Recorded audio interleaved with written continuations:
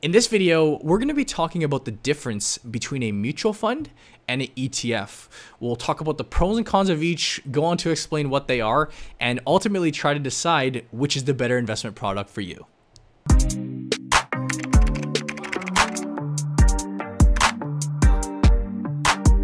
Hi everybody and welcome back to the channel. If you're new here, my name is Brandon. We post a video every week, so make sure you subscribe and hit that bell for notifications. But in this video, we are going to be bringing it back to the basics. I know we have a lot of beginners that tune in, and maybe you're just searching for some information online on investment products, mutual funds, ETFs, trying to figure out what the hell these things are. That's basically what we're going to try to achieve through this video. Make sure you stick around to the end where I give my opinion on which is the better product. And by the way, these are exactly the type of topics we cover in our investing course. If you're interested in checking that out, it's that first link down in the description below. But jumping right ahead on into the video, we'll start here from the very basics and ask the question, what is a mutual fund or an ETF? And without a doubt, my favorite way to envision one of these products is to very simply think of it like a basket, all right? It's a basket of assets. And whether we're talking here a mutual fund or an ETF, one fund or one basket can contain a number of assets. And you'll come across funds that have 50 stocks inside. You'll come across funds that have hundreds of stocks. You'll come across funds that have thousands of investments all within one single basket or one single fund. And essentially what you'd be doing is you're buying units or shares of this basket. And you can picture there the major benefit right off the bat in getting a great level of diversification. You can go out and buy one fund and inherently be invested in thousands of different investments across all sorts of sectors, across all areas of the globe, all different sizes, all within one single fund. And we'll talk about fees in a second. You can do this for a very low cost, and we will touch on this a little bit later in the video, but that would really be the primary benefit there, is getting a good level of diversification for a very low cost. So to clarify, if you're looking to go out and buy a mutual fund or an ETF, you're essentially trying to decide, well, what basket or what grouping of stocks or assets do I want to buy, all right? You're not managing those investments. You're not doing any of the trading or whatnot. You're trying to say, listen, do I want to go out and invest in gold? Well, maybe I'll go find a gold mutual fund or a gold ETF. Do I want to go invest in Chinese stocks? Well, you can go find an Asian fund. There are literally thousands and thousands of funds to choose from. Your job as the investor is to line yourself up with the appropriate investment to suit or to fit or hit your investment goals. But let's start here with differentiating. We'll talk about the difference between a mutual fund and an ETF, because although they are very similar in the sense that they're both baskets of assets, they're actually quite different. And the best way to differentiate the two is to look at it in terms of active management and passive management. Those are two investment strategies that you'll hear when it comes to the investing scene, active and passive. And when we're talking about a mutual fund, mutual funds are what we would consider actively managed. And what that means is that every mutual fund that you go out and buy, each fund is going to have a portfolio manager or a fund manager, a professional managing this fund. And often you're going to come across actually teams. It's not always just one guy or one girl. It can be a couple people. It can be a team managing a specific mutual fund, and their sole job is to actively manage that fund. They look at the investments on a day-to-day basis or a quarter-by-quarter basis, and they're constantly adjusting the fund, bumping up stocks, bumping down stocks, kicking them out of the fund in an effort to outperform the benchmark. All right, that's their goal. We're going to work on this fund and we're going to try and beat the benchmark. Now, an ETF, on the other hand, or an exchange traded fund, that's what ETF stands for. This is what we would consider a passive investment product. An ETF, all that it sets out to do is to mirror or to copy or replicate an index. And an index is very, very simply is just a grouping of stocks. If you've never heard of an index before, you can look into some like the TSX, the Toronto Stock Exchange Index. That's basically a grouping of major Canadian companies. The S&P 500 index is another very popular index, which is basically the 500 largest companies in America. Is just basically a grouping of stocks. So if you had an ETF that was seeking to track the S&P 500, well, that fund would be a mirror image of the S&P 500, or the TSX. It's going to be exactly the same as the TSX index. So when investing in an ETF, you're essentially accepting the return of the market, or you're accepting the return of the benchmark that this fund is tracking. So that's the difference between active management and passive management. A mutual fund, there's a fund manager that is out trying to beat the market, or beat the benchmark, I should say, versus an ETF that sits back and simply seeks to track an index, and you're going to be okay with just receiving however that index or benchmark does. And let's just jump ahead here for the video into talking about fees with these two investment products, because it's very important to understand these. And when you want to invest in a mutual fund or an ETF, it does come at a cost, right? It's not free to go out and buy these packaged up, diversified products. That'd be nice, but they're not.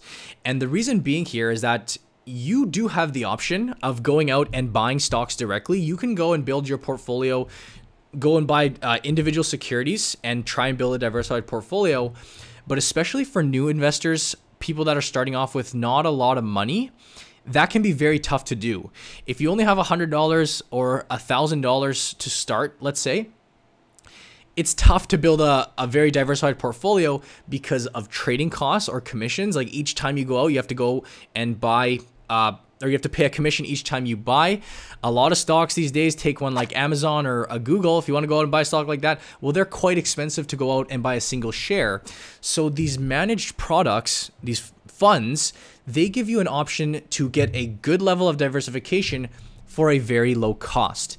And the fee that you're going to be paying to invest in these funds is what's called the MER, the management expense ratio. And this is very simply the annual fee or the cost that you're going to pay to invest into a certain product. Now, a very typical MER that you'd pay on a mutual fund is somewhere along the lines of 2.5%. I'd say 2 to 2.5%. You'll, of course, see some as high as 3%. You'll see some as low as 1.5. They do fluctuate, but I'd say the standard is right in that 2 to 2.5% range. Now, what this is telling us is that if you go invest $100 into a mutual fund that has a 2.5% MER, you're paying $2.50 in fees every year. Now, that's taken off automatically, all right? You don't have to take out your credit card and pay someone separately. You don't have to pay cash or anything like that. That's actually why a lot of people don't even think or know that they pay fees with their mutual funds at the bank.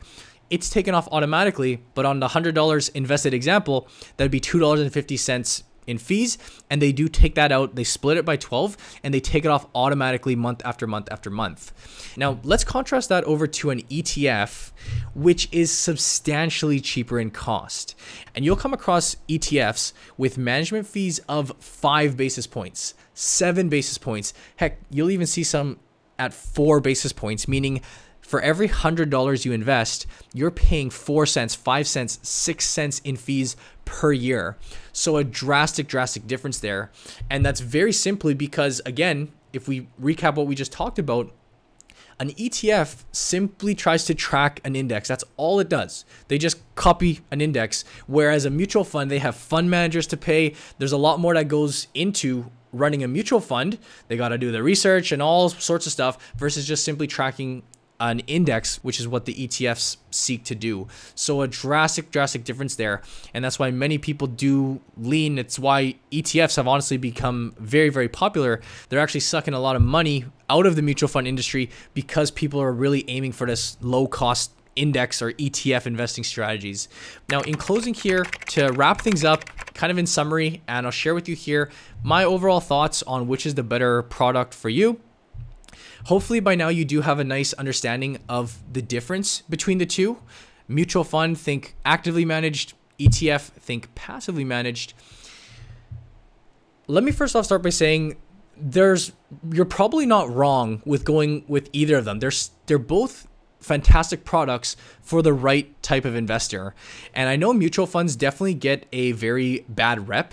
You always hear about hidden fees and your financial advisors just making all this money from you because of those 2.5% fees versus the very low ones on an ETF. But what you need to ask yourself is, what type of investor do you want to be?